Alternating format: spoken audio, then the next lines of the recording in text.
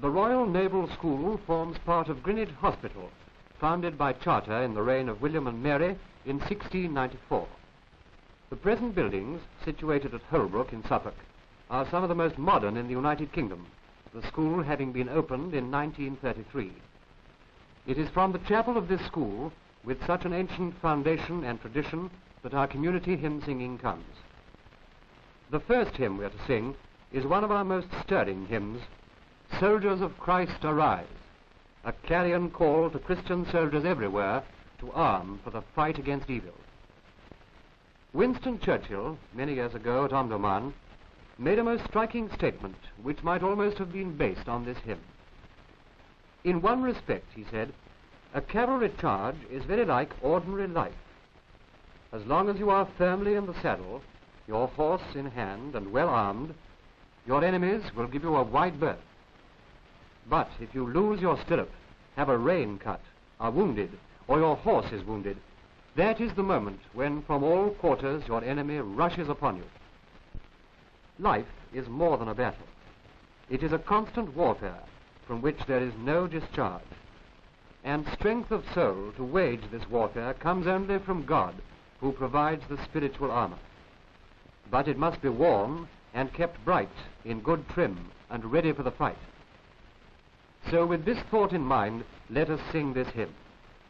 But before we ourselves take up the battle cry, let us hear the choir of HMS Wolverstone sing the first verse.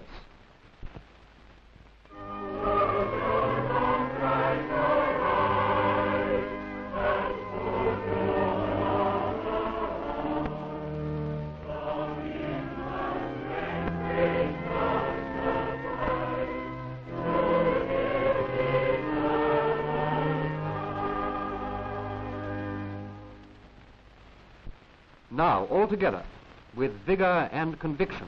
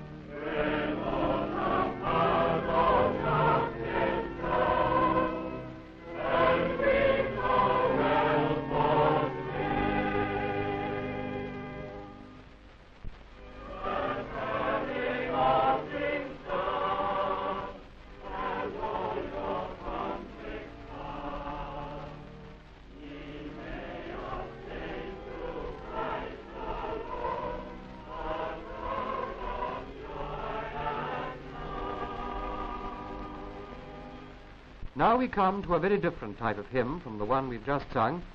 Here we have a prayer set to music. This hymn has brought strength and comfort to many a lonely heart, especially when separated from loved ones. Holy Father, in thy mercy, hear our anxious prayer. Keep our loved ones now far distant, 'neath thy care. Let us have our loved ones in our thoughts as we listen to the choir singing us the first verse.